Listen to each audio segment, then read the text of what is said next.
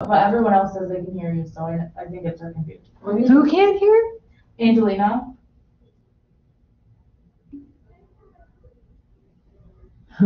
That's cute. She says. Her son says you look like science. You look like science. What science? The science guy. That is cute. And I went through Dunkin' Donuts this morning. She said, "Are you a doctor?" She was like all like enthralled. I'm like, "No, I'm a stenographer. It's better. Better than a doctor." So PRF being too high is going to make it all squishy, right? So we got to make sure we do that. What's another thing could be wrong? Your Doppler gain? What if we're like this? Correctly. Oh, your angle. Yeah, what if we're at 90 degrees? That could be a reason we're not getting anything. So angle. I know I'm making a bunch of slop up here. I actually have a stupid question. I think I know the answer, but I just want to make sure because I was talking to someone in a class before us about Doppler, and I suggested that you like because she was scanning my carotid, and it was like black streaking in between. It almost looked like there was like a blockage, but it was so flowy that like it wasn't a mass. And I said something about the angle, but she said that doesn't always apply. But doesn't the angle literally always apply? Common sense. When you're doing it? If I'm over here, how am I going to pick up? Well, I mean, I know, but she's like in a older class, like, so I was like, know. am I tripping? Where was this? Here. This is a class ahead of us. I don't want to like throw her under the bus, but We're out on the clinicals and came She's back. probably gone anyways. she's not. No, we were just here scanning because she had to turn in something for Miss Baker, so she was doing my kidneys. Yeah, and I just wanted Was she to down for your kidneys? It was my carotid. Because she was showing me like the vertebrae and stuff like that we do coming up. And I was like talking to her about it, and I didn't know, I was like, I don't want to argue with someone who's ahead of me, but I was like pretty sure you always have to be able to. Well, the thing of it is, if she's doing the vertebral, and we don't care what the velocity is, as long as you're not at 90 and you can pick it up, you can show whether it's integrate or not. It was for the color flow. It was for the color flow because like it was just like mid or prox, like regular aorta, and it had like black like flow coming through where it wasn't filling. So that was. The color flow. I thought you meant like on the spectrum there were line marks. I was like, how could she even say that? Yeah. Right. Of course it matters. That's what I thought, but like I said, she's older. Not older, but like she. Ahead. Yeah. See how quickly people forget or don't care that fast? I know. It's just like I don't know. It's not cool. No. Well, you can you don't have to take my word for anything. You just try it. You'll see whether it works or not. Yeah. It's kind of like you can prove it. It's common sense once you prove it to yourself. All right, so what is another thing you do? So we said lower the wall filter, lower the PRF, make sure your angle is at least 60, or 0 if you can, why not, right? We're not worried about the actual number so much as actually seeing an ASD. We're not looking to see if it's 5, 10, or 12. We're just looking to see is there an A wave, an S, and a D proportional. What about if your box is not steered the correct direction? That would be the same. Flow. Yeah, that would be the same as the angle. Angle for the box or angle for your Doppler beam. What about with abdominal vessels, especially Doppler? What do we want? Lower the frequency? Yeah, good girl. You want to lower the operating frequency, the one you're actually scanning with. So if you're scanning at a 3.5 or a 5, drop it down to a 2.5. Sometimes we forget to do that, but we got to remember, well, abdominal Doppler, the reason we're probably struggling is it attenuates so fast. It's already tough enough to get through the liver and all that. By the time you get to those little vessels, the color flow is can't send out enough packets, or even the Doppler if you don't lower the frequency. It's going to attenuate. So lower the operating frequency. Anything else? We said there's at least 5. Usually there's 6 or 7 or things like that. I'm struggling myself. Does it have anything to do with the gain, the Doppler gain? The Doppler, yeah, a gain, of course, yeah. If the Doppler gain is too low, we have to turn it up. So, yeah, Doppler gain. There's some other thing I was thinking of, though. It wasn't the Doppler gain, but that's absolutely one. Sometimes, and I know this is weird, but we kind of talked about this too, especially with color. If you're trying to pick up color sensitivity, and this is full of grayscale because it's too bright, the grayscale overrides the filling in of the color. So that's more important to make sure your TGCs clean out the lumen of the vessel. The smaller ones, not so much, but we want to make sure that that gate is covering, most of that vessel. Would that be another one, the gate size? Well, the gate size of a small vessel is probably going to be a good size, even if you have the smallest. Only to make it, if you make it bigger, I don't think it's going to make much of a difference. Well, those are bigger. And these Yeah, are, with those vessels, yeah. these Yeah, are the all gates, that absolutely. increases the Sensitivity, the ability to pick up a signal when there really is a signal. That's what we mean by sensitivity. What do we do? Now, on your quiz, guys, on Friday, you are going to also have about 4 or 5 pictures. What's wrong with it? How do you fix it? Like stuff like this? Yeah. Fix it? Okay. Yeah, you're going to tell me, oh, the gate's too big, that's why it looks like that. Or the gate's, no, or the angle's 90 degrees. Something's not going to be, because your registry is going to probably have like 10 questions about that on your physics registry. I know, but that's a good place to start, right? Start with, probably these will fix it. These 3, the top 3 are going to be these. Well, with abdominal imaging, probably the top 4 for the most part. So Are let's you know. available after class to go over that? Because also we were going over these last night, and I don't know what happened. I feel like we were gone for like a week, and my brain just went dead. Because You can think of anything to describe? No, we we have a did, couple, but we know we could have gotten more. we were just asking stupid questions, how do we know if it's plug flow looking at these? If that's Well, we don't ever label anything as plug flow. okay, so we don't know. So we were right about that. Okay, and then the Yeah. other things No, that we were you don't label it plug, you don't label it parabolic. okay, and then the other thing we were having a brain fart on is the blood flow. Okay, so looking at the waveform, Are you talking we were yes. Okay, let's go ahead. Take it. Looking at the waveform, we're does the waveform, I don't even know how to word this. Let me try to take this. You word this. Okay, because this was my question, and I know we went over this. I just Confused Yeah. ourselves. So, okay. So when You're gonna be like, you guys are. when you're looking at a wave, Yeah. we're trying to figure out because some of them are about the volume, whether it's continuous volume or Right. not. So we're obviously this is velocity because that's Right. having to do with PRF. But is the volume it going across Yeah. this? So if there's A a break? gap in time, Yes. that's a missing Yes. volume. Yeah. Okay. We just weren't sure. We were kind of So going. let's say, the waveform looked like this. It's coming along like this, little undulating flow pattern, then there's a stop, and then it starts to pick back up again. That would mean low There's volume. No There's a- volume. Yeah, you've That lost, gap. well, it's obvious, right? You've lost Yeah. the volume and it came back, and it's not like you moved or slipped, you slipped off. That would be Different. obviously Right. your fault. But is it them versus you is what you're always trying to figure out. And that's where the, oh my gosh, there's 5 things I should be doing comes in, right? Is it me or is it them? Because there's nothing worse than having your wall filter too high and then saying, oh, there's no flow in your catechins. How embarrassing, not only embarrassing, but what a disservice you're doing to your patient who's in there trying to be evaluated, something's wrong and you just don't know how to operate your machine. And you're saying they have no flow, or you're sitting there at 90 degrees. Oh, no, they've got no flow. And the patient's probably listening to this going, What? oh my God, you're dying? You're all they say, oh, look at that. You go, what's wrong? Okay, Yeah. so the blood flow is the entire. The fact that it The fills the volume whole flow. screen, all of these have good volume. That's flow. what I was gonna say. So But we technically- don't comment on that with arteries. Because arteries will, triphasic flow, it will skip. It won't necessarily always be constant. Okay, so arteries, Some- we don't care about. Right, it's the vein. It's the veins about their flow. All we care about with veins is it spontaneous and phasic? Or continuous? Those are the words, right? Spontaneous, phasic, continuous. Those are the 3 terms that go with veins. Everything else goes with arteries.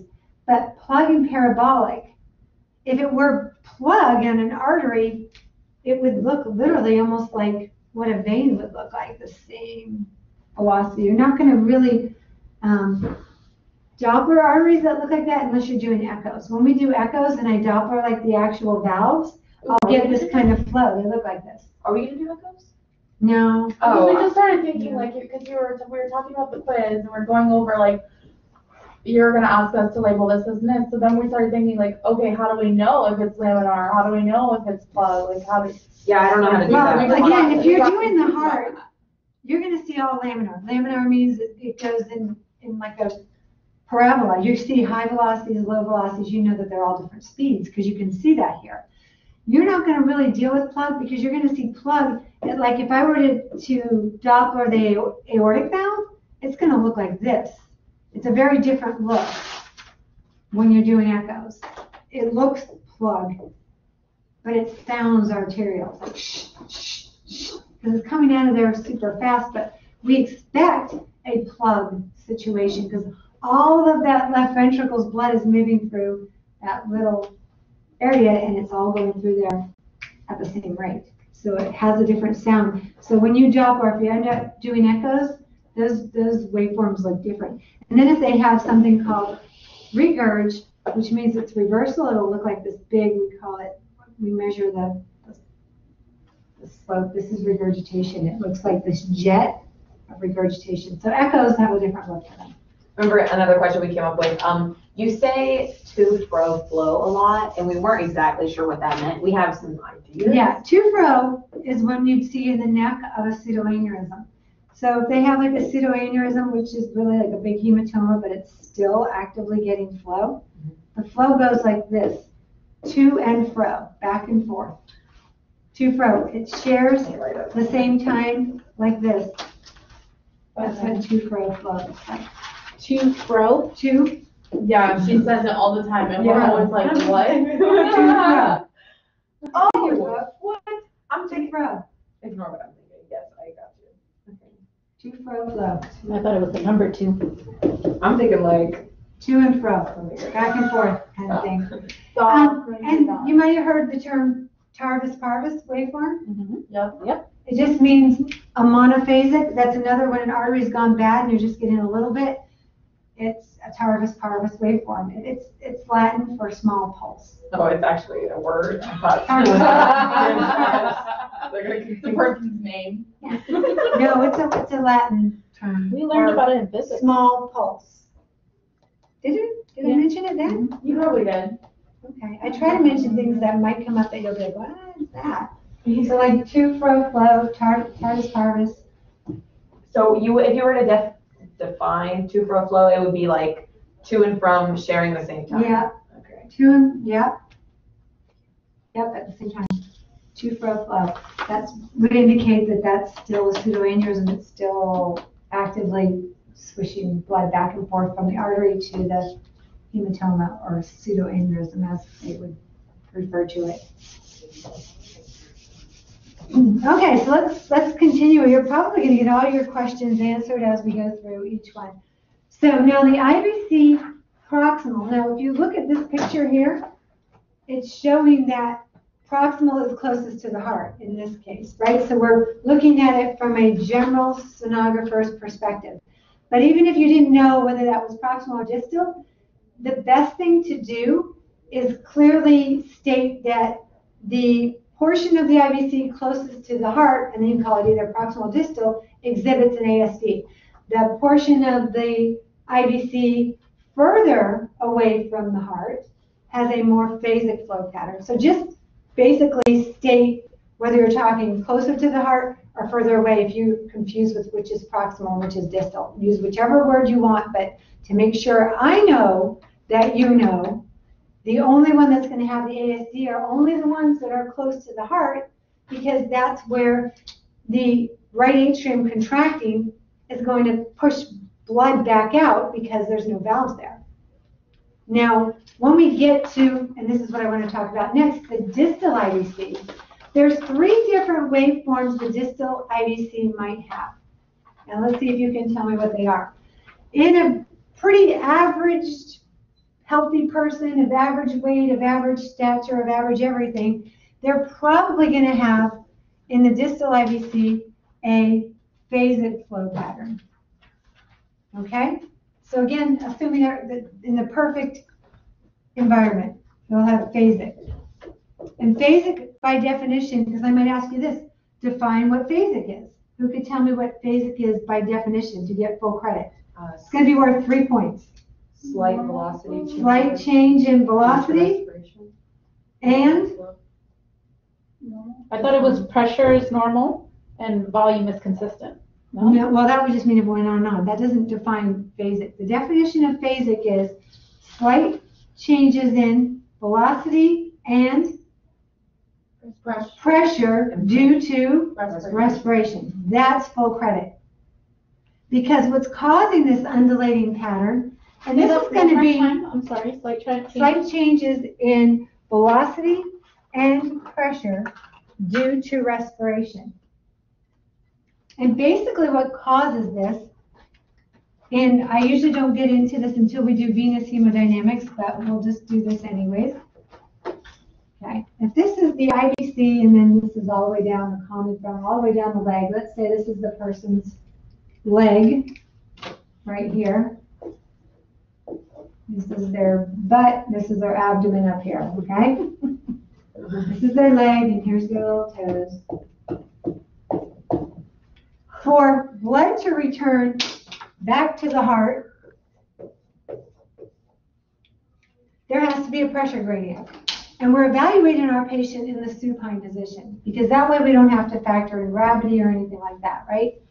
So basically, let's say it's 100 here, 90, 80, 70, 60, 50, 40, 30, 20, 10, 9, 8, 7, 6, 5. You get it all the way down to 0 at the atrium, right?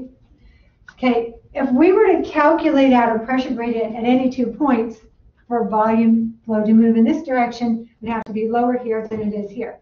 But one thing that veins have that arteries don't is they have these valves, and numerous amounts of valves, especially the lower extremities, because every time the muscle of the calf contracts, we want blood to stay moving forward. So it'll contract, push a little bit of blood up, and then these valves hold it from going back, especially when you're standing. But when you're supine, they're barely working. So let's say, let's just take this location here, P1 and P2.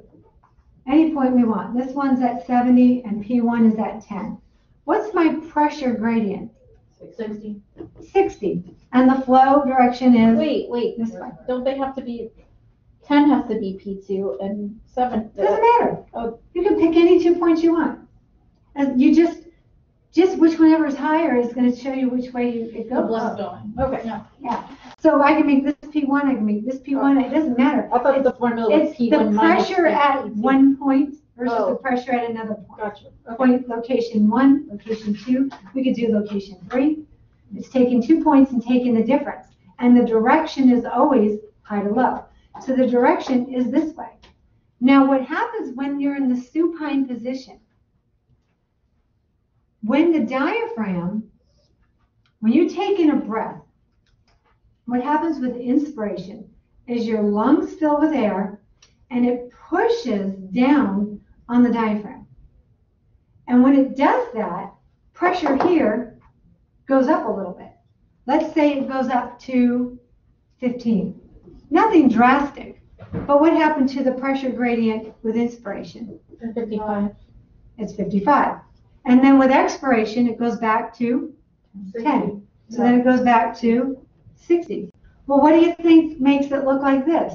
55, 60, 55, 60, 55, 60, 55. Well, that makes sense now. So if your patient is standing, can you actually evaluate for phasic flow? What will it look like if they're standing? You're not going to be able to see slight changes. It's going to look more continuous probably. Yeah. Right? So we don't evaluate them that way. When everything's normal, you have slight changes with respiration because the pushing of the diaphragm puts pressure on your abdominal pelvic cavity a little bit, just a little bit on the IVC. It kind of pinches it when it pushes down. Every time it pinches it, it just goes up just a tiny bit in pressure, which makes the gradient go down. And then, so you have inspiration, expiration, inspiration, expiration. Little tiny changes in the waveform. So if a patient is holding their breath, it's going to be all one? Well, if they're holding their breath, okay, when you have Valsalva, you have to take a deep breath in and bear down and push. You're making this pressure really high. Let's say it's 75, if you could do that, if you go really push hard. What should happen if the valve weren't there to stop it, blood would then reverse and go on this side. But if you have good, healthy valves, you'll get nothing. Flow just stops. The valve's holding it. There's absolutely no flow return. What if you don't have that push? What if you just hold your breath with no push? If you hold your breath, you're probably going to stop the undulating flow pattern too, and maybe a little bit more continuous. Okay. Yeah, so many things that you or your patient are doing can change that waveform. So now that we know what causes the undulating flow pattern in the supine position, and you know the definition, it's slight changes in velocity or pressure, because it's the pressure changes the velocity. We graph on a velocity scale, but what's really changing is the pressure. So slight changes in pressure and or velocity due to respiration. Okay? So when we get to next week, you guys will be like, that's the only physics lesson for next week. The rest is sort of just facts. You should understand, hopefully, a little bit better those things. So now let's get back to the other two IVC findings we might have. Okay, we already know that if this is the heart here, this portion here is going to have an ASD. And this one we said in most people it's phasic, if everything's pretty normal. What if we get continuous? There's two things that can cause continuous flow in that more distal. Again, if we're general sonographers and we call this prox, and we call this distal, because prox. So can it be either pregnancy or if you have an obese patient and the fat is compressing? Either or, Okay. yeah. There's a couple of things, right? Or what about you? What if you're pushing too hard? I didn't even think of that. You could be pushing too hard. Your patient could be overweight. Your patient might be pregnant and hematocrit increases. When the blood's thicker, it tends to be more blended and more continuous. So something's going on, but how easily we can cause that to look abnormal when it's normal. Now here's another good thing to help you figure out whether it's you or them. I don't know if you guys remember when you had to scan all the way to the distal IVC, it's almost impossible to see without color. That's a good sign. That means the pressure is low. You can see it. If the IVC is just going, hey, and it's round and circular, we already know pressure is too high. If they're lying flat and their IVC is just as round as their aorta, they have elevated central venous pressure. Why is their pressure elevated? We already expect to see that. So just looking at the shape of the vein or just seeing that it's dilated all the way down and big, their pressure is a little high for whatever reason. Now, if they have really, really low pressure, like it's so collapsed that you can't see it unless you put color on and you barely get some, then they have low pressure. There's nothing really wrong with having arterial, I'm talking about blood pressure being too low, other than the fact that you could pass out if it's too low. You're just not getting enough blood where it needs to go. Did you just say arterial? Yes, arterial. Because systemically it will make your venous pressure low as well. Oh, okay. So low going volume going out, low returning, low systemically through the body, which again isn't really a bad thing. We'd rather have low than high. But if it's too low, people could pass out. They can have incidents where, that's an issue.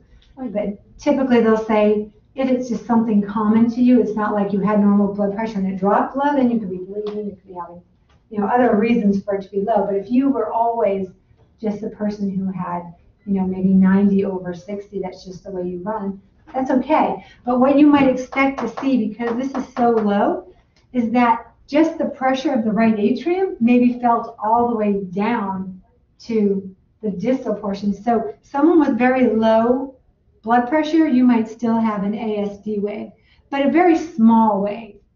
But what ends up happening is more, instead of phasic, it more looks like S&D instead of just phasic. Then that would mean this person has low blood pressure, not necessarily a problem. Or if it has a little A wave, same thing. Would the S&D be more blended? Yeah. Yeah. It depends on how low the pressure is. If you have more of an A wave, it's really low. If it's sort of blended, it's fairly low. If it's phasic, probably you're pushing a little bit. It really it's kind of hard to evaluate.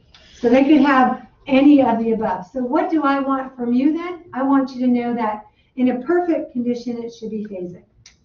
Most people will probably fall under one of these categories because not everybody's got this absolute perfect waveform. They're either going to have more of a ASD because they have low pressure, or they're going to have more of a continuous because maybe they're overweight, or maybe, what was the other thing? They have pregnancy or another condition that possibly causes it, or maybe it's us. Yep. So first time you see this, you want to go, ooh, am I pushing too hard? Take off a little bit of the pressure and see if it goes away.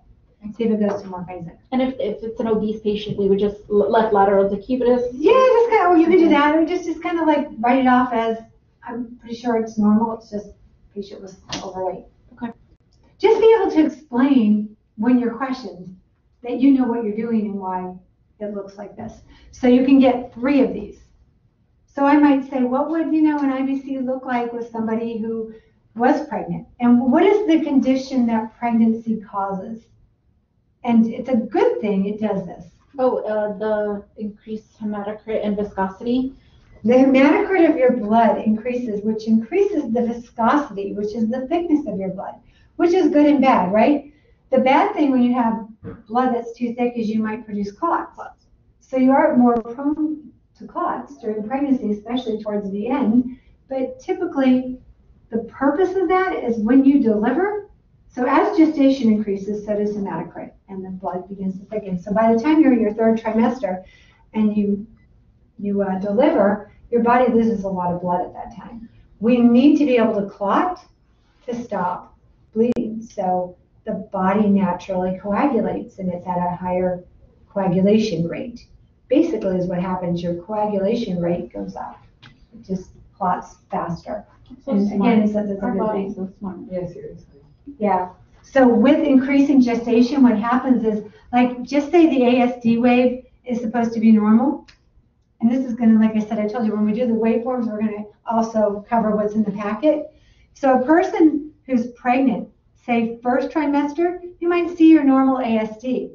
Maybe 2nd trimester, you lose the A wave. Why? Because that pressure in hepatic veins that was on average about 15 might now be 20. So your 10, pressure gradient of 10, as 1st trimester increases, it goes to 5.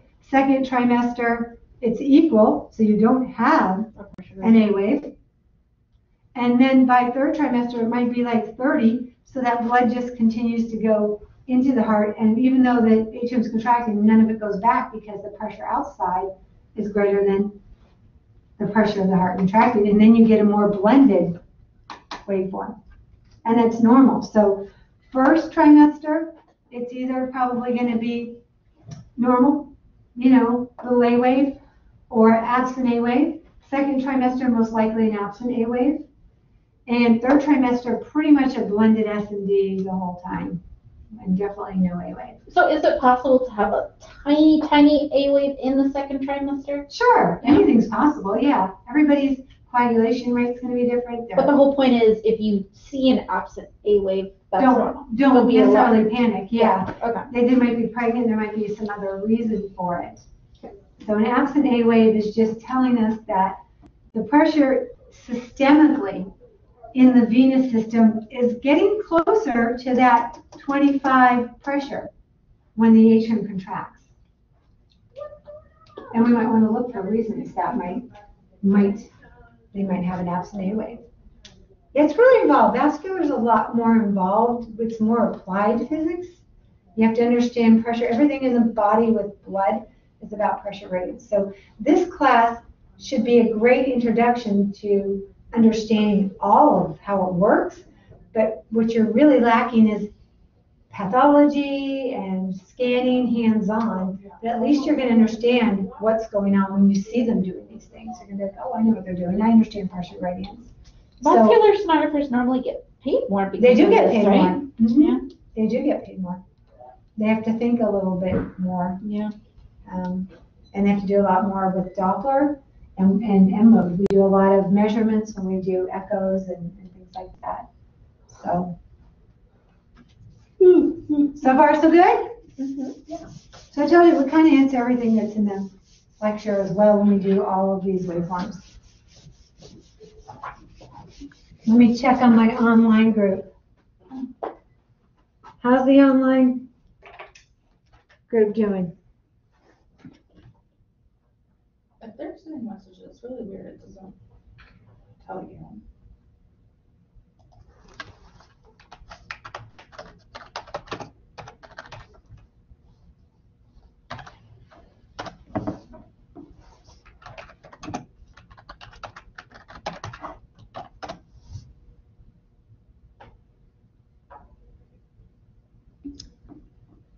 What we were the third distal waveform.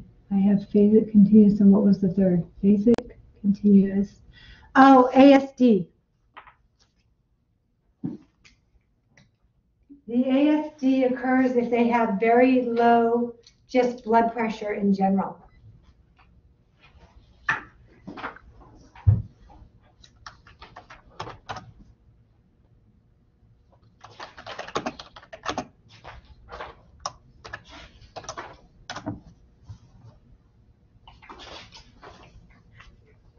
I kind of like that they can see this. I don't know how well they can see, but how do I make my picture the dominant one? Like Emma's is the big one on here. You know what I mean? It goes by activity, but there's a way to do it. Yeah, because then at least they could see better. It's so small. Yeah, I think you have to put yourself as like a presenter or something like that. Oh. You can use the board closer to the computer if you. Where are you? See a lot better. I'm down there. This learning always makes me so hungry. You're working your brain so hard. I guess. Morning me thinks I want. I know how to food. change the Now presenter. Maybe it's- that. I know, Let's like, see. I want a cheeseburger.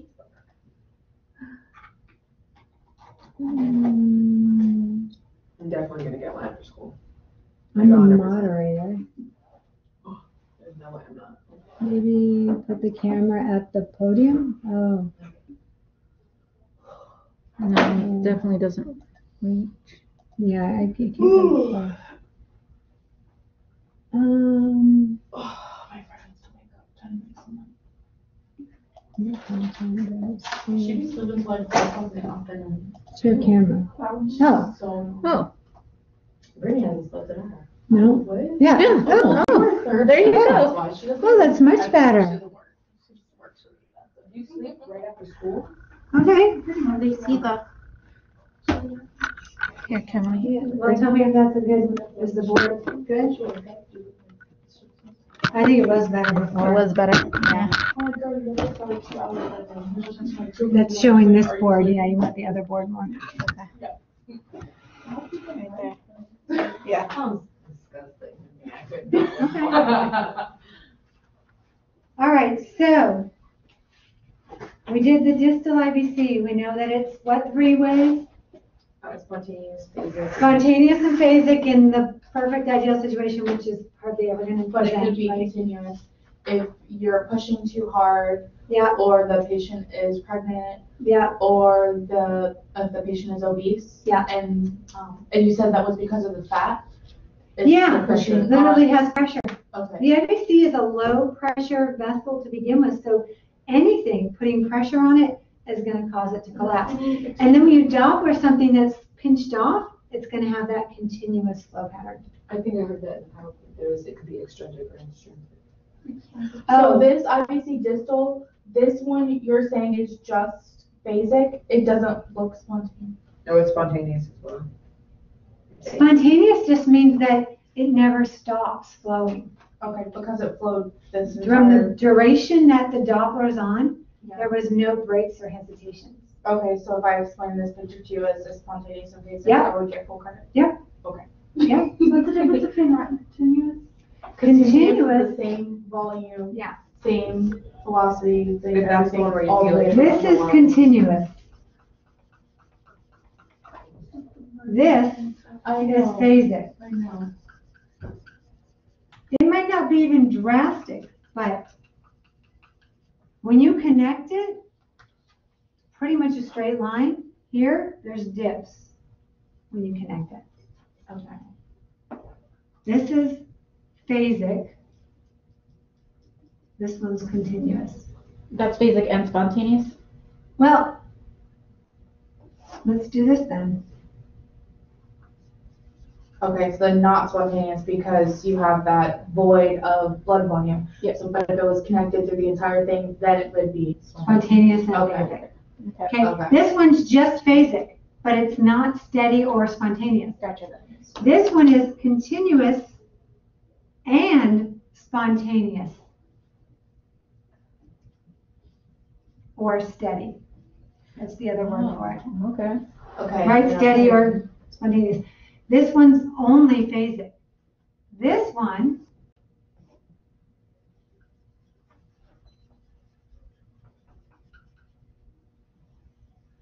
Basic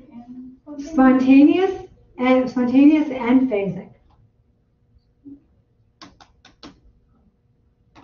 Okay, so I put the gap on the phasic means it's not spontaneous because it has a void of blood flow. Oh, I still can't see it. Maybe I should use this board. Oh, they can't see that picture either. Well, you know, I'm looking at it and it's just not as clear as this board, which we can use this board, that's fine. Okay, where's my eraser? Right on the floor, right left it. All right, so the next one, what did you guys see after that one? portal vein, spontaneous and phasic. Pressure is normal, volume is consistent, hepatopedal flow, and low velocity blood flow. Okay, So you so vote portal for- vein. Now, portal vein is one of those vessels that's going to change its flow pattern, whether it's pre or post-prandial. Do you know what that term means? That's After before eating. and after eating. Before and after eating. Again, so the portal vein, first of all, what's the job of the portal vein? To supply the liver with blood. Supply how much? Oh, is that the 70 to 80%? 80%. 70 to 80% of the blood flow to the liver comes from the main portal vein, right? So the portal vein should have what kind of flow? Hepatopedal. Hepatopedal flow, right? Because that means it's going towards the liver. the liver. Now, in a pre-prandial situation when they're fasting, does it need more or less blood? If It you're needs less. fasting. Yeah, if you're fasting, less blood. So you're going to have basically what you described in this picture. You're going to have sort of low velocity, about 20 to 30 millimeters of mercury velocity, or not mercury, but centimeters per second. Phasic flow. It's going to look like this.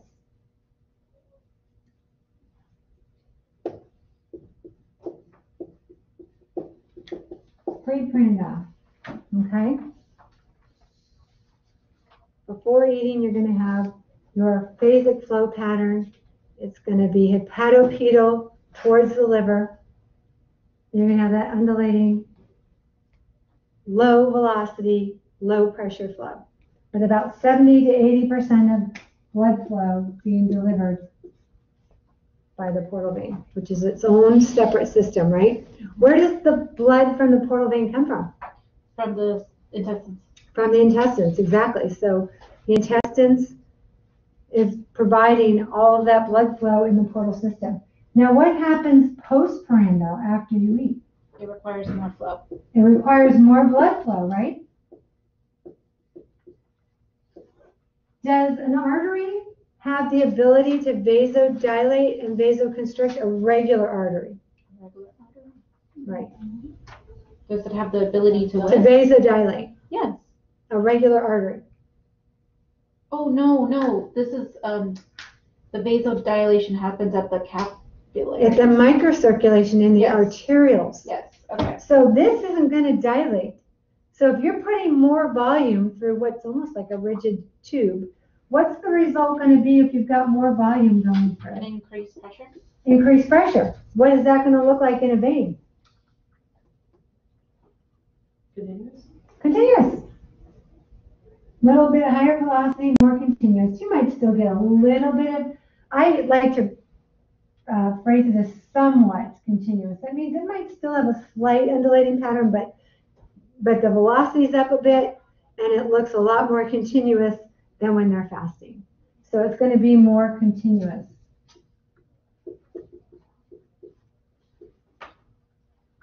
And this one's phasic. Can you guys see better?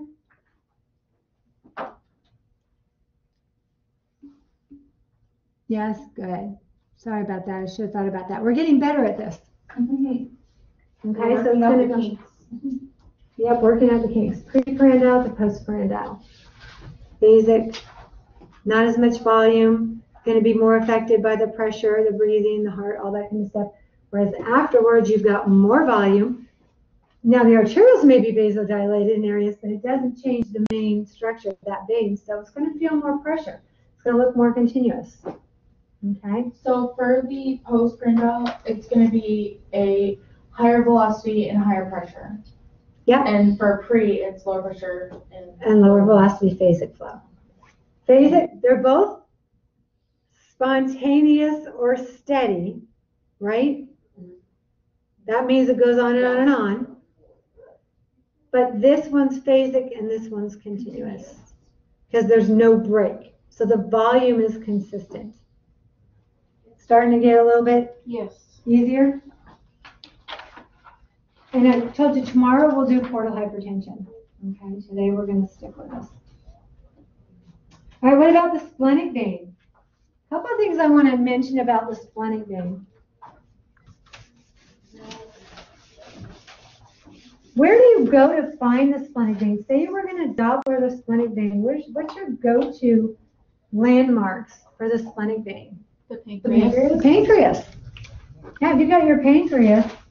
And that transverse cut. Where is your splenic vein going to show up?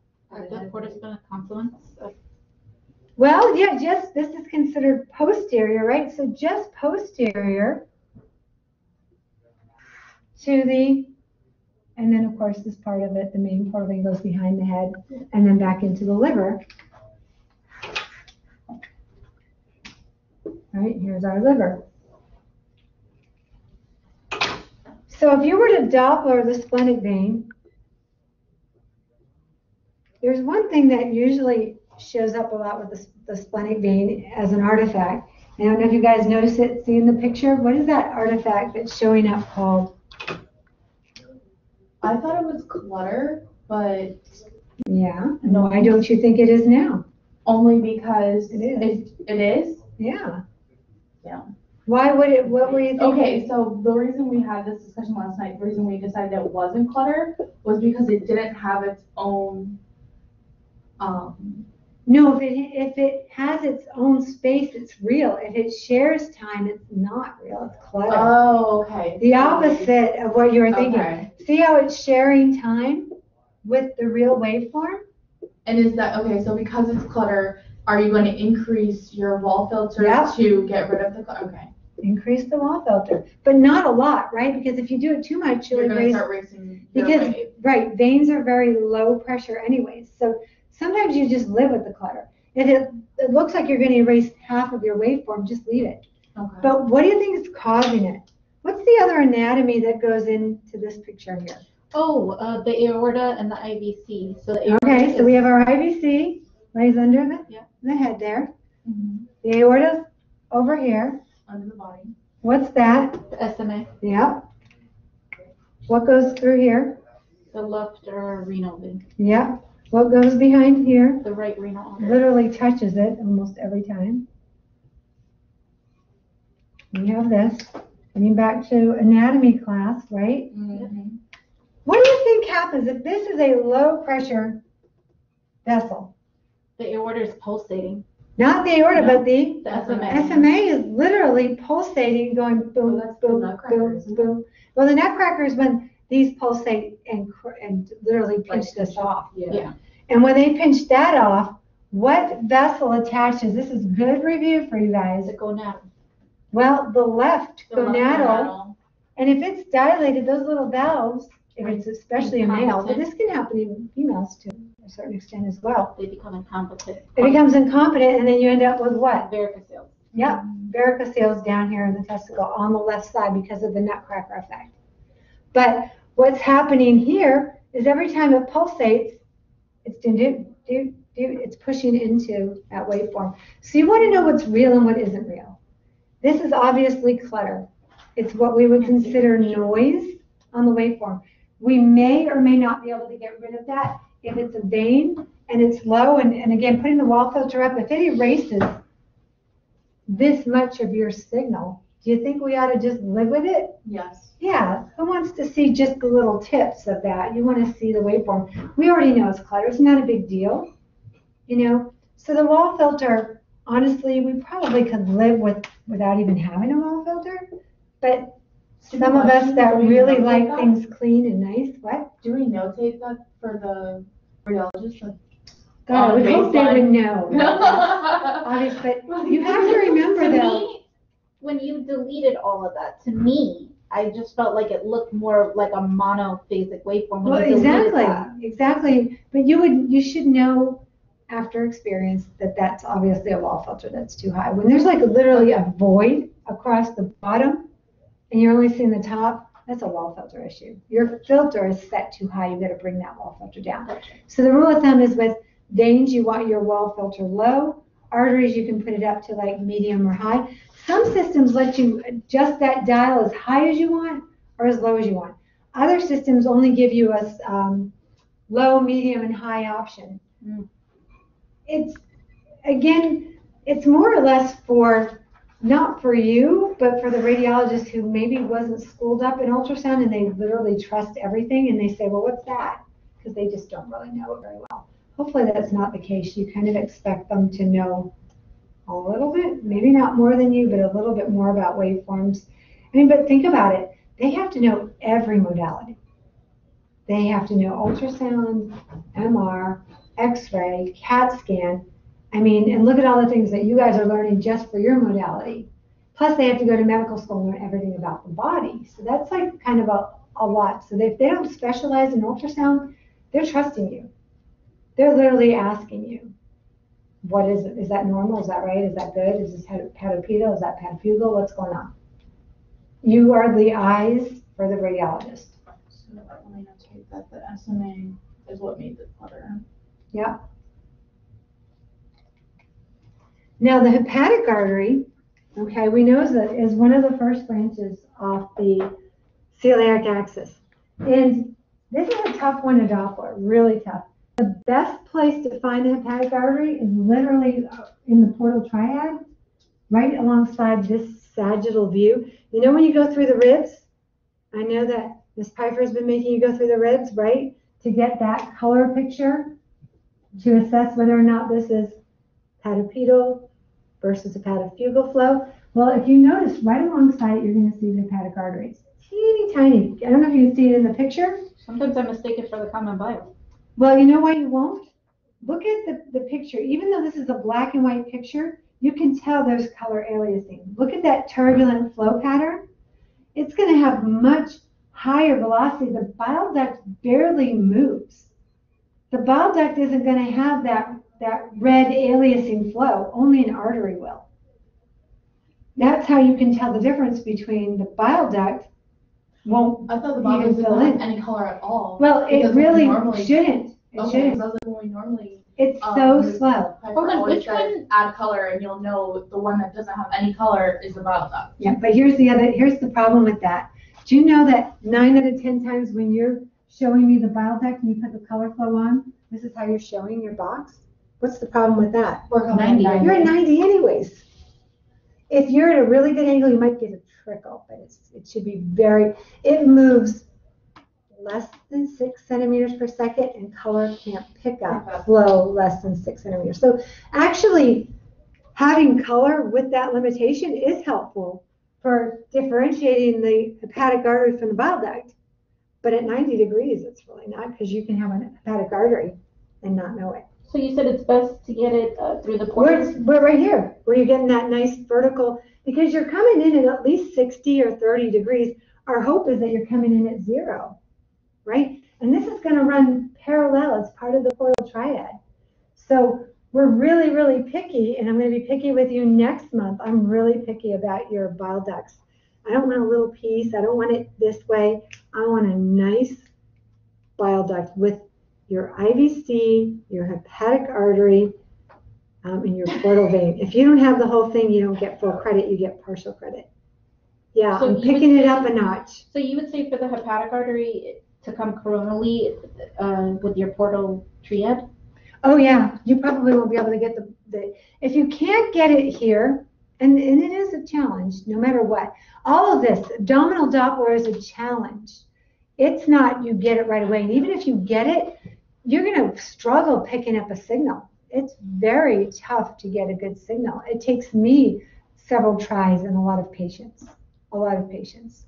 So when we normally do the common bile duct, we're oblique, like right underneath the ribs. Yep. Between the ribs. So you're saying, because normally if we do it color for color, we go right between the ribs up here. So you're saying come here and also do the hepatic artery? Well, it runs right alongside the Because portal vein. We're gonna. Yeah, it's one of the best places to get it because you know what? The other place you could try, when you see the celiac axis like this, right? You've got your splenic artery and you've got your hepatic artery. Seagull sign. The seagull. Now, it's going to be really hard to get a good angle. You're going to get 90, 90, 90. And if you're lucky enough, you might get flow going away like this. You can see it. And that's okay because you can always hit invert, right? But you expect it to be maybe going away.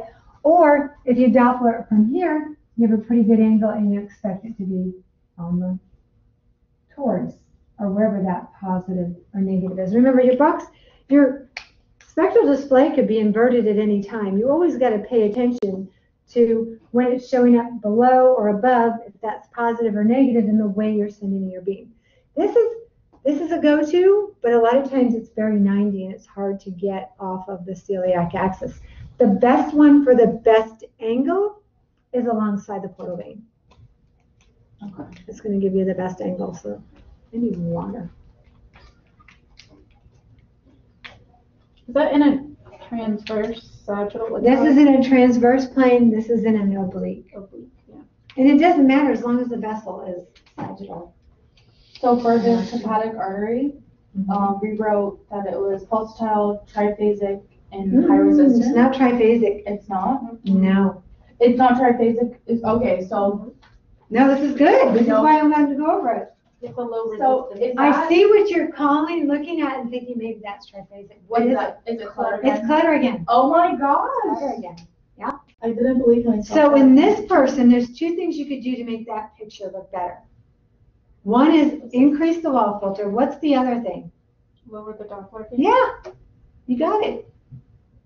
Lower the Doppler gain, turn up the wall filter. Get rid of that clutter. Because, again, maybe the radiologist isn't as schooled as you are in this. They're going to be thrown off by anything that they're not aware of, honestly. You hope they know stuff, but they don't. So we want to make the pictures as pretty as possible for them. So this is a low resistance, biphasic flow pattern, which is very normal for the hepatic artery. And what percentage of flow comes from the hepatic artery to the liver? 30 to 20. Yeah, probably about 20%, yeah. Yeah. Good. Getting easier? Aorta. I should have trusted myself. Well, that's why we're doing this. That's why I like to go over this. Like I said, it covers everything even in the packet. So is it not different enough to be pulsatile? Should it be? No, it's pulsatile. It is. It's pulsatile. Yep, sorry, my bad. Pulsatile is included too. That one we weren't sure. if, like, Anything the that's an next one- artery is also pulsatile. Oh, always? I mean, Yeah. unless there's like a problem. Right? No, even if there's a problem, even if it's monophasic, it's still pulsatile. Okay. Well, because it says major, so I don't know like what, that's kind of opinion based. Yeah, well, when it gets diseased, it's not as major, but it's still pulsatile. Okay. Yeah, if it's an artery, it's pulsatile. Good. But I know the So we're next writing that for every single artery. We're gonna write it. We're gonna pull Yep, stuff. every single artery is pulsatile. So what's the proximal aorta? one. Is pulsatile? I said triphasic. Why? No, I mean, not necessarily wrong in this case, though. Because it has a reversal flow and it also looks like it has the snapback. Yeah. Well, I think that's. On this particular person, it is definitely a little triphasic, but it can be just biphasic. So for the proximal aorta, it could look like one of two things. And they're both normal, okay? And I'll tell you why. Aorta practice biphasic, right? Huh? Aorta practice, it's still triphasic or biphasic? It could be either or. In the picture, it looks a little tribe, and I think she's explaining why it's. Are you a part-time artist? You guys in this wonderful? You making fun of my drawings? No, I tried to, you should see my liver. I just tried to draw your liver. This is a joke. Oh, okay. Now I don't feel so bad. I actually thought that was pretty bad. I was like. So if we're Doppler in the proximal aorta, let's just do this for kicks and giggles. Here's my display. Oh no. All right. If this is the proximal aorta, and I have a celiac and the SMA that's going to my intestines, my liver, or my spleen, right? Because all those branches coming off the stomach, they need more blood than the legs need, right? So you would expect this to be lower resistant than this. If the patient is fasting, there's a possibility there might be a little bit of reversal on that proximal, just like that picture is. Otherwise, if they've eaten a little bit, or maybe it was even a few hours, but they're still digesting, they're still needing more blood, it might just be more like this. What does this part of the waveform tell us? Isn't that the snapback? Or is No, that, it's not the snapback. Oh, it's the, Not the elasticity, no? Not the elasticity, it's the state of the arteriole's vasodilation or vasoconstriction. The more diastole you have here, what if the aorta looks like this versus this versus this? This one's getting a lot more blood. Maybe they ate. That's normal, right? But if they're fasting and it looks really almost low instead of moderate, maybe they're not getting enough blood to their intestines while they're resting. Maybe something's going on. They're getting some ischemic event going on. So it should be in the average person who comes in for, if they're coming in specifically for an aortic Doppler, they're going to be fasting. So you should see a very, what I would call is a high moderate, because it's pretty much moderate with a little bit of reversal. That's a high moderate instead of a low moderate. If they've eaten, they'd have more of a low moderate. But moderate by definition is rapid acceleration, sharp peak, rapid to gradual deceleration, and then forward flow throughout the diastolic period. When it's a high moderate, the arterioles are more pinched off. This one's a little bit bigger, and this arterial root is a lot bigger. And we're talking about, again, the individual little arterioles vasodilating. I get that, but like for the test we're gonna have, would we call something like this high resistance or high moderate? Whatever it looks like to you. It looks like a kind of a high moderate, or you could say, but since you know it's supposed to be more in the moderate, I would go with the high moderate. And what makes it? Because the distal, on the other hand, I was going to draw this. Okay, if the flow is going like this, and we're sampling like this, we're going to get the majority of the signal on this side. This one's going to be and should be triphasic, a lot of reversal, because the arterioles are literally closed if they're not exercising. But if we're sampling this way, what's this going to look like? Upside down of this triphasic flow pattern, right? Is it normal? Yes, because the majority of the blood's going away, then it comes back, and it goes forward again. So if you're sampling from this perspective, because it's the easiest way to get the distal aorta, which a lot of times it is, you might have to flip your display so that you can see it present right side up if you want, or Gotcha. the same. What makes this one here that we're looking at more moderate, or, More high, I mean, fasting. when you call this high moderate, what makes it look? Well, when I resist something, highly resist, I'm not allowing it. It's not allowing blood to move forward. It's reversing a teeny tiny bit. It's resisting the flow. But when the arterials say, come on in, there's no resistance. All this flow moves easily and diastole. Remember, in diastole, the heart isn't beating. Well, it's not. It's in the resting phase. It's not like in the squeezing phase. So it's literally not in the pushing of blood in there. So it's just naturally flowing in there very easily because the arterial bed is so open. Okay, so the first waveform that you drew was a fasting patient. Yep. So that's low resistance. The middle one? No, it's a high moderate. So that's, okay.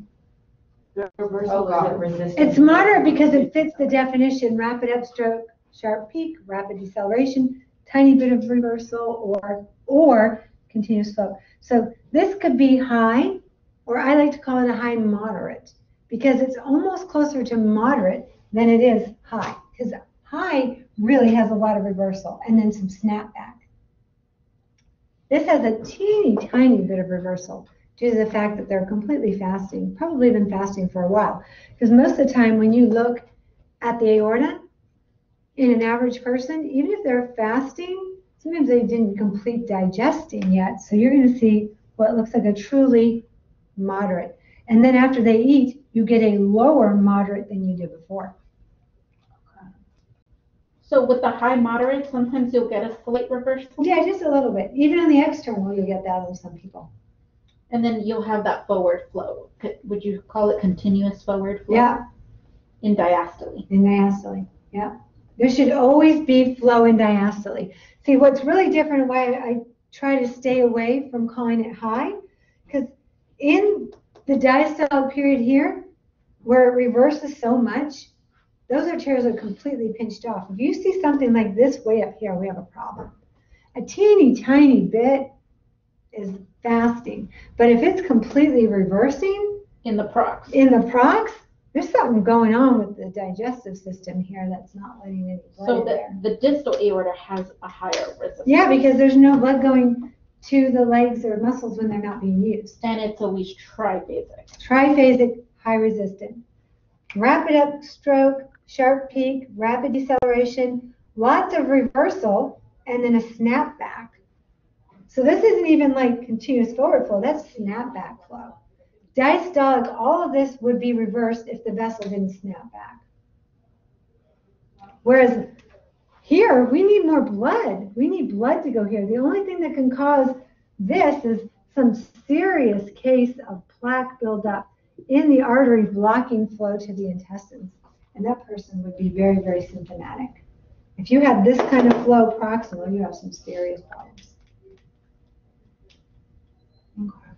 It probably would actually end up being more monophasic. That would be severe ischemic, but that person's going to come in with excruciating pain. So like mesenteric ischemia, did you read through the thing, the PowerPoint? When you get to mesenteric ischemia, that's a condition where there's either acute or chronic. If it's acute, an embolic event broke off and lodged either here or here, causing extreme pain because they just lost blood flow to their entire intestines. If it was gradually building up the plaque, but there's still a little bit of blood flowing through there, it's going to gradually, their condition get worse and worse. Every time they eat, they're like, oh my God, it hurts, because you need more blood flow when you eat. And if they're already completely vasodilated, but plaque has built up so bad that you're trying to pump 5 times more blood flow through this little tiny narrow segment, they're going to be kind of keeled over in pain, like, oh God, every time I eat I'm just in excruciating pain, abdominal pain. Jesus. They'll end up going to the emergency room for that. And luckily, I say luckily, because this is hard to really diagnose with ultrasound unless you're good at it, unless you've been scanning and you really get what you have to do. You have to Doppler this at 0. You have to be able to see the plaque, understand what's going on, and make a good call. Usually they'll send them to CT if they really think it's mesenteric ischemia, because that's a life-threatening condition. Yeah. If you lose flow through here, all your intestines stop getting flow. That's painful and life-threatening. But both the aorta prox and distal prox, they're both high velocities, right? Yeah, they're high velocities, because the peak velocity, if you measure this, is probably about 100. You know, the peak one, so that's fairly high, 120, something like that. Everybody's a little bit different, but something to that extent. Okay. So far, so good? Let's see if our at-home listeners are good. You guys good?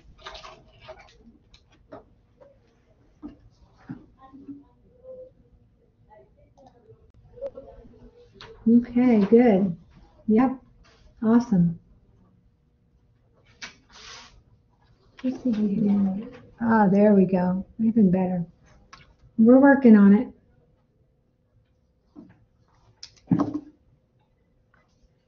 What time do we have here? We're going to go in the lab till 12? Well, there's only 4 of you, so we will get in there. Let's just finish up a little bit more. You only have a couple left now. Yeah, so the renal artery is fairly easy. Low velocity, right? Pulsatile. Biphasic. Did everybody get that one? You said one of them I didn't have. Biphasic, pulsatile, And Low resistance. And low resistance. You didn't say Low this one? resistance. Huh? Did I say low velocity? I don't know. You said something that I didn't Low have. resistance. Low resistance. Is it low? Pulsatile. It's low velocity. Biphasic. Well, the velocities might be low, but I didn't really mean to say that. I meant to say low resistance. Because what's the definition? What if I said, what's the definition of low resistance? You'd be able to say it's a rapid acceleration, broad systolic peak, gradual deceleration, and then continued forward flow throughout the diastolic period. Just continues on. It's letting in so much blood all the time. They're so vasodilated that even systole, it's no effort at all. It just flows right in. Don't ask us to do Well, you might. Friday's going to be, if you study this, all waveforms and then conditions that might change them slightly, pre and post-prandial, anything, you should do great, because I'm going to ask you all about waveforms and conditions. All about that packet, all about this. No, okay, never mind. And you said for low resistance, it can have a rapid to gradual deceleration, right? I think that's one. Yeah, but that moderate's more rapid to gradual. This To one's low gradual. is gradual. Yeah.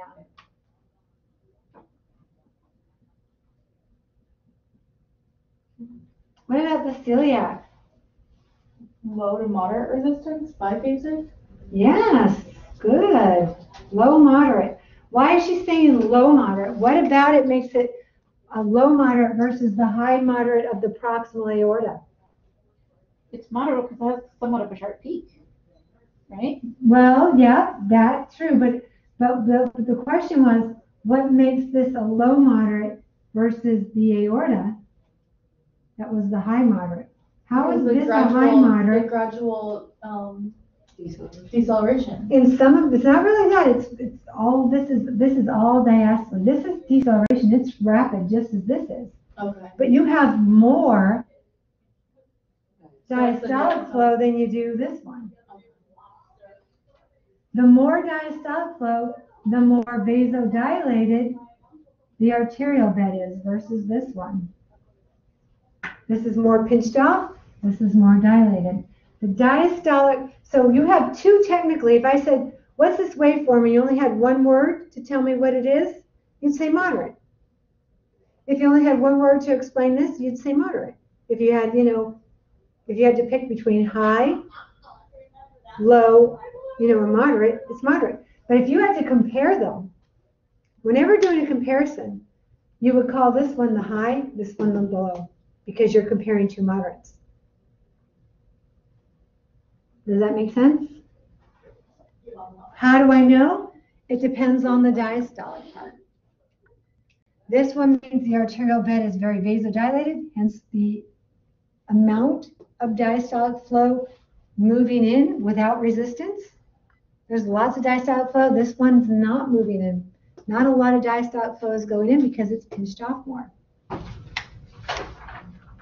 So when you do a comparison, and I like to just kind of make it so that you remember instead of just calling one high and one low because that's confusing, I call this one the low moderate and this one the high moderate. It's just more exact because you're technically looking at two moderate waveforms, but you're comparing them. High moderate, not a lot of flow going in. Low moderate, lots of flow going in, less resistance. The high and the low is about the resistance, not about the high amount of flow or the low amount of flow. It's about the resistance. If you're resisting, you're strongly resisting, that's a high resistance. If you're not resisting, that means you're allowing it to happen. Thank you for saying that because that just solidified it for me. Because Yeah. that was so confusing because I'm looking at how it's not even coming off the baseline and we're calling that high. No, high resistance. I'm not allowing you to come into the room. I'm not allowing it. There's no flow being allowed into that arterial bed because it's pinched off. If you look at This one allows. the diastole, I mean, you think of when vasodilating, it opens up, and then This opens up, Yeah. which allows it in. and when it's constricting, it's closed. Yep. But you got to remember, this is a graph. And this is what I was drawing for you earlier. This, here we go. Here's a vessel. And we have all different speed red blood cells. Here's 100. This one's going 90. This one over here is maybe 90. This one's 80. You know, it starts to make that parabolic thing. Some of them are 50. Some are 60. So when you have a gate, let's say we put this gate right along the wall and we have 40 and 50 velocities. On our display, what you're getting is flow that's traveling at 40 or 50. And the more shaded in means the more red blood cells are being graphed on here. So this is literally a graph recording flow that's moving through the gate. If there isn't a whole lot on there, there isn't a whole lot going there. If there's a whole lot being shaded on there, there's more red blood cells going in. So the more diastolic you have on the graph, now, of course, if we make a bigger gate, we're going to have more flow, but it's going to look more like this, just more shaded. It's not going to change how much shows up in the diastolic period. That's determined by the arterial bed. The gate just determines how much shading is going to occur. If we put this gate only in the center where it's 100, the only difference from the wide open gate to the very narrow gate would be this. Systolic and diastolic is the same. There'd be less shading because you're only recording the very fast ones that go through that gate. Okay, so does that help a little bit? That's why most of your abdominal Doppler vessels are all shaded in, because the vessels are tiny in comparison to the size of the gate. So we're picking up everything, so the whole thing's shaded in with abdominal vessels. We already talked about pre and postprandial. So for Doppler and the SMA, look at these two waveforms, guys. There's very little difference. They're both moderate, right? Mm-hmm. So based on what we just said, what's the major difference here? The diastolic. There's more diastolic in the postprandial. Look at it. When you measure it, and you're going to get quantitative values in the lecture. It says that preprandial is usually less than 40, right? But postprandial, it almost doubles. You're getting double the velocity because you're getting double the volume in there. They've opened up those arterioles. So say that one more time. Preprandial, you have less velocity. Postprandial, you have more diastolic. You can visually see it, and when you go to measure it, it literally doubles that velocity because you're putting just twice as much flow in there. But are they both? They're both moderate, but I would label the first one high moderate, and the second one low moderate. You got it.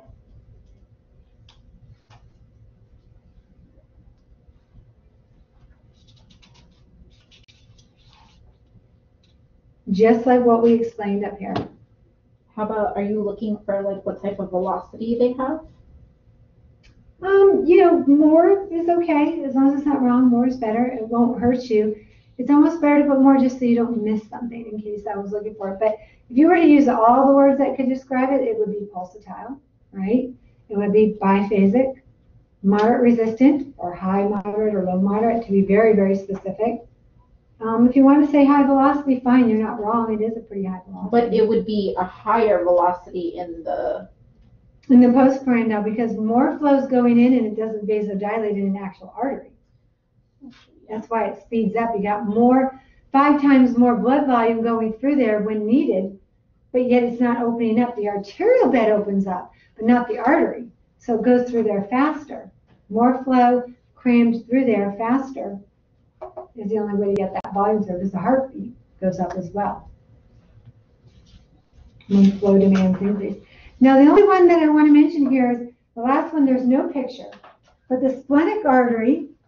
Now, if you were to draw it, and go ahead, you guys can draw this at home too. Draw what you think the splenic artery might look like. Oh, you guys did draw. I already had. Oh, you had it on there. She had one. She You had one. See, one of the ones I think if you printed it off, I did. There, it might have had that on there. So it should be a low resistance. Now, this is what they say on the registry, but it's kind of silly. They say it's always turbulent. But you know what's really sad about that question? The splenic artery comes off the celiac axis. I'm only going to tell you this because it's on the registry for sure.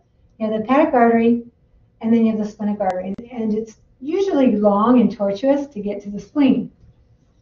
So when they ask you what kind of flow it has, for some crazy reason, they always want you to answer that it's turbulent. Turbulent because it's tortuous.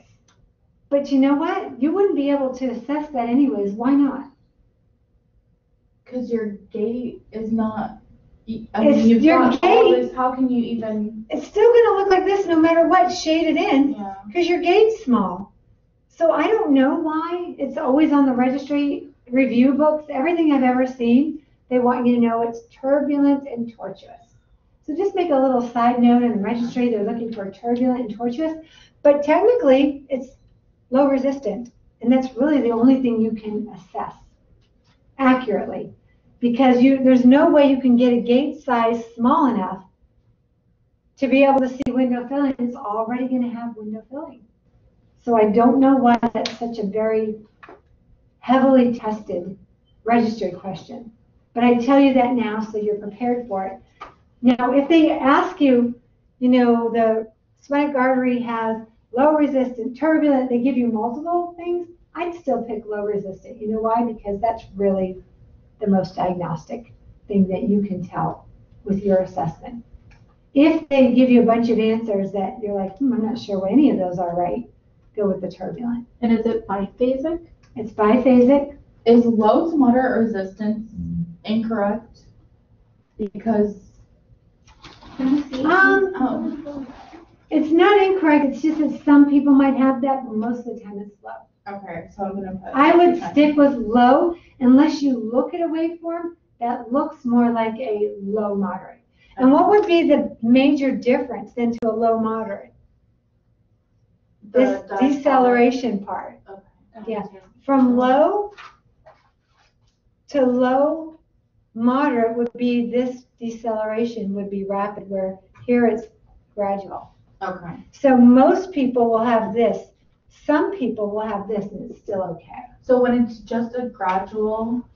Just completely gradual. Your peak is broad also. Yeah, so your peak is broad, and then it's it's not directly going. Right. It's gradual. Gradual. Then it's deceleration. slow. Then it's slow. Okay. That's why it's good to know the definitions, and I might ask you the definitions. Define it.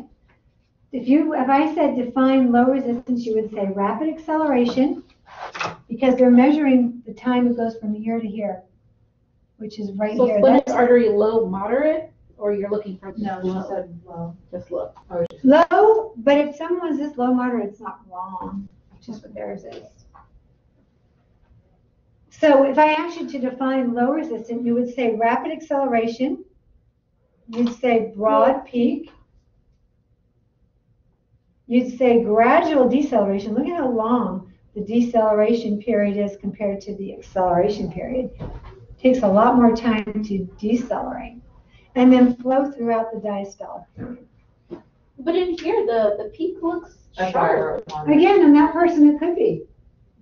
Everybody's body is unique to them and what's going on with their body. So if the peak was a kind of sharp, that's when you would You could say say the that low. it's a low moderate. I wouldn't okay. mark you wrong Okay. if it was accurate. Okay. If that's what it looked like to you, and I could look at it and you could justify it because it has a sharp peak and a fairly rapid deceleration, then I'd say okay. But if it doesn't have a lot of the components that fit that definition, then you can't use it. Gotcha. And like everybody's body, there's what's normal, average, and then there's a couple of exceptions to that average, depends on that person. So tomorrow we will discuss portal hypertension and any other questions you guys have from the packet. Okay. You guys can go in the lab and try to get one side done. Again, it might be best that you start with the internal and external, because that's what takes the most time, and work backwards. Either way, it's in order. You can work backwards, I'm okay with that, but that's probably where you want to continue to practice. Every time we get a little bit short for time, you end up not doing the internal and external, so start there. The rest are going to be fairly easy. And those of you at home, if you have any questions, now's the time to ask. Otherwise, you may leave. All good. Can I get those things for Mark? Okay. He said he wants to meet me at the gas station so he can pick